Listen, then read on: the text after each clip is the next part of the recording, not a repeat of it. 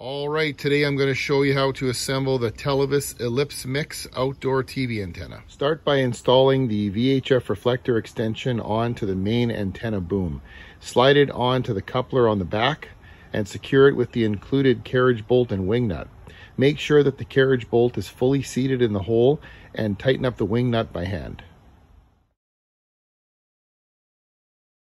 Next, we're going to install the UHF directors, that is these smaller curved elements here. Something to watch out for, that the unfinished end here, the open end, is the part that clicks in to the main antenna body. Make sure this end goes in to the antenna body and not the finished end. As you install these elements, seat them into the antenna at a high angle, and once they're fully seated in the body, you're going to press them downward and they will snap into place.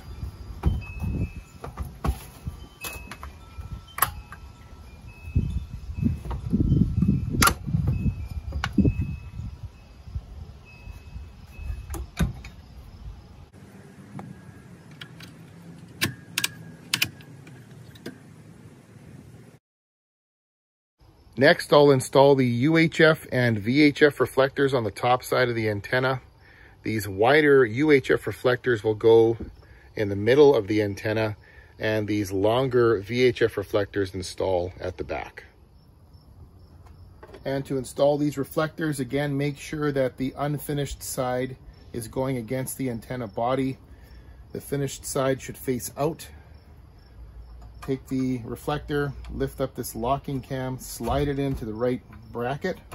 Make sure it's fully seated, and then just press this down and it snaps in place. And that's secured. And repeat that on the back side for the VHF element.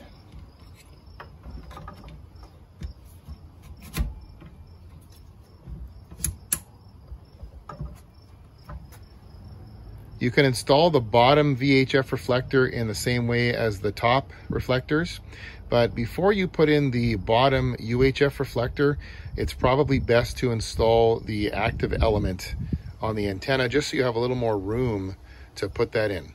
The active element that actually captures the TV signal has both UHF and VHF elements installed on it, along with an RF connector for the coax cable, as well as the preamp chip that is powered by an external power supply that is also included.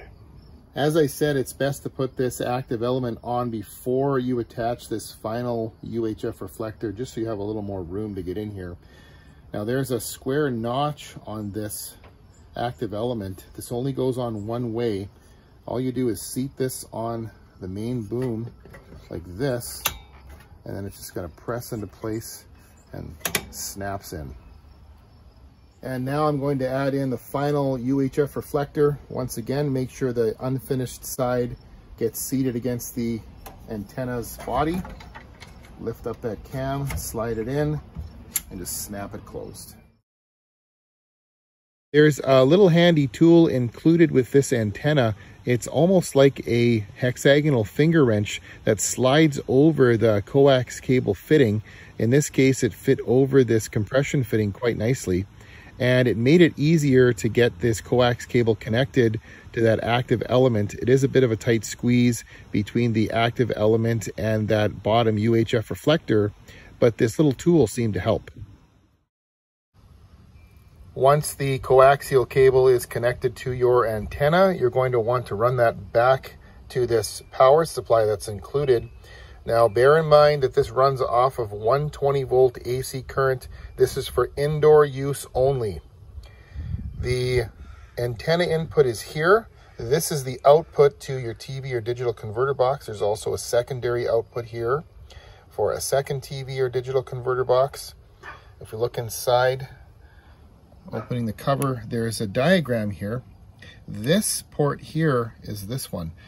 And this port accepts the signal from the antenna, but it also has an out arrow because it backfeeds DC voltage back through the coax cable to power that preamp chip that's located up in the antenna.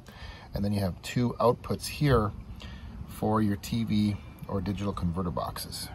And I'll be doing a full review and test of the Televes Ellipse Mix in an upcoming video.